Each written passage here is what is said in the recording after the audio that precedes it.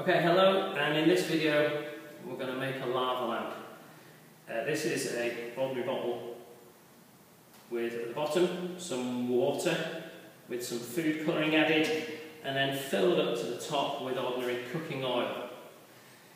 And now for the secret magic ingredient, Alka-Seltzer. The water and the oil don't mix because the water is a polar solvent, the oil is non-polar, and the Alka-Seltzer won't dissolve in the oil. But when I add a piece of Alka-Seltzer to the mixture, it will dissolve in the water, produce carbon dioxide,